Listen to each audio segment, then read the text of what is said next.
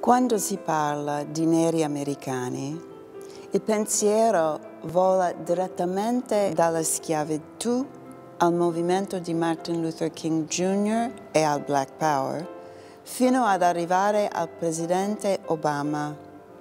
Io voglio, invece, raccontarvi la storia di tante persone di colore che hanno lottato e votato le loro vite prima delle più note e più famose attività degli anni 50 per un bene comune.